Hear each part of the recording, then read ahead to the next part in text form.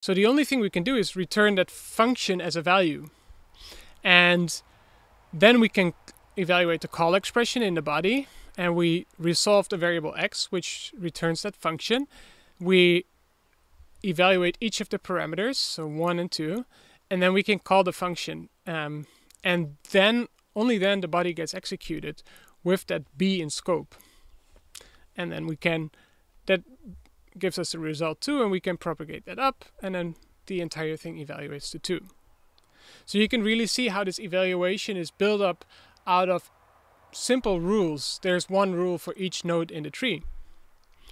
And that's exactly what the